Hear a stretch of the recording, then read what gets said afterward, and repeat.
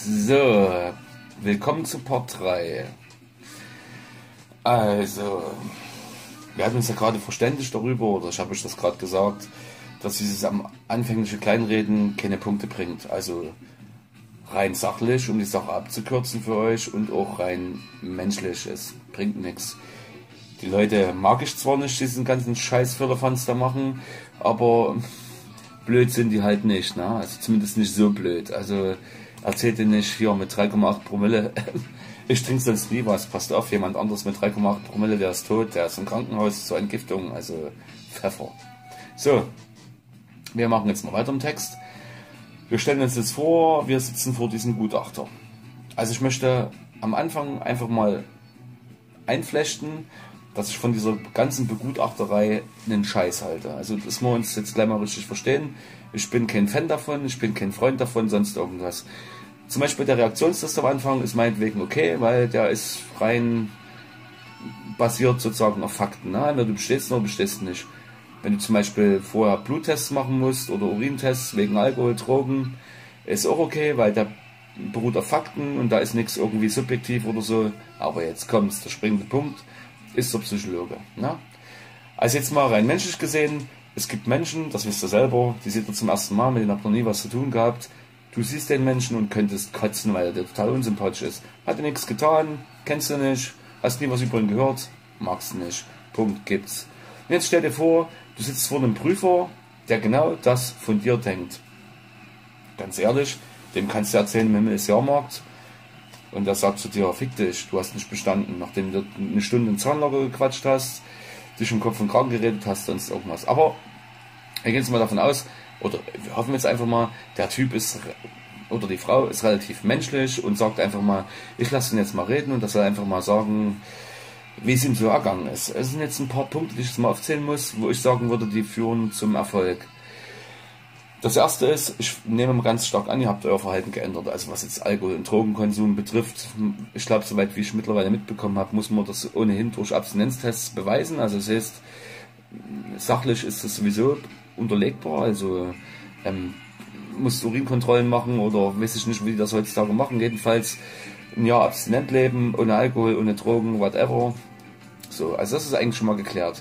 Jetzt geht es darum, ob du dein Verhalten änderst. So, dann gibt es natürlich Stummis, die da hingehen und sagen, der erste Punkt ist erst schon mal, ja, Herr M, Herr X, Herr B, wie war denn das damals, Ihre Trunkenheitsfahrt? Ja, meine Freundin hat mit mir Schluss gemacht, normalerweise trinke ich ja gar keinen Alkohol und ich kann mir auch bis heute nicht erklären, wie das passiert ist, ganz ehrlich. Wenn ich Psychologe wäre, wäre es schon gewesen.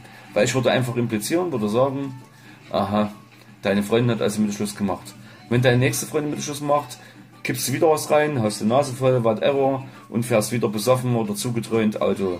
Super, Wiedersehen, schönen Tag noch. Geld bitte noch bezahlen. Super. Also, passt auf. Ich würde am Anfang gar nicht anfangen rumzudiskutieren um irgendwelche Kleinigkeiten, wie zum Beispiel, wenn der zu dir sagt, ja, Sie haben an dem und dem Tag Alkohol getrunken, ist denn das öfters passiert? Nein, natürlich nicht. Ich trinke sonst nie Alkohol, oder kannst du auch andersrum drehen, ich konsumiere sonst nie Drogen. Natürlich nicht, ganz klarer Fall.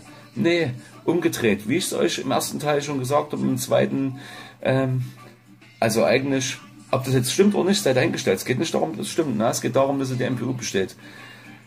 Also eigentlich kann ich jetzt nur sagen, Herr Psychologe, ich bin eigentlich prinzipiell nur im Knatter gefahren, weil ich war immer entweder zugedröhnt oder besoffen, manchmal auch beides und gut ist. Überlegt doch mal logisch, was vergebt ihr euch damit, wenn ihr das dem Psychologen sagt? Also was vergebt ihr euch damit, wenn ihr sagt, das war keine einmalige Geschichte, sondern das war eigentlich immer so und es war halt nur ein glücklicher Zufall, so wie das dem Bullen in der Verkehrskontrolle gesagt hast, dass ihr mich endlich aus dem Verkehr gezogen habt. Was vergebt ihr euch damit? Gar nichts. Das ist die cleverste Taktik, die ihr überhaupt anwenden könnt. Also einfach zu sagen, es war ständig so. Unabhängig davon, ob es vielleicht wirklich ein Ausrutscher war, weil dich deine Freundin hat ablaufen lassen oder weil ein Kumpel eine Tüte Pulver auf den Tisch gepackt hat oder whatever. Scheißegal, spielt keine Rolle. Macht schlimmer als es ist, weil die Wirklichkeit ist einfach nur langweilig. Sowas wollen die dort nicht hören. Also, wenn du wegen Alkohol angehalten wurdest und gefickt wurdest, dann sag nicht, das war eine einmalige Geschichte, sondern sag halt, ja, das kam schon regelmäßig vor. Bei Drogen natürlich dasselbe. Nein, das war nicht eine einmalige Geschichte. Wenn mein Kumpel kein Pulver auf den Tisch gelegt hat, dann habe ich mal selber welches gekauft. Ob das stimmt oder nicht, sei es eingestellt. Aber überleg logisch, was in dem Psychologen vorgeht, ne? Und so geht das dann immer weiter mit bestimmten Sachen. Also wo du einfach mal deinen Kopf benutzen musst, wo du mal reflektieren musst, du sitzt auf der anderen Seite des Tisches. Was erwartest du von demjenigen, der vor dir sitzt und die eigentlichen Schwanz lutschen würde am liebsten, um seinen scheiß Drecks-Pisslappen wieder zu kriegen? Überleg dir einfach mal logisch, was willst du von dem hören oder was erwartest du von dem, was der reflektieren soll, ne?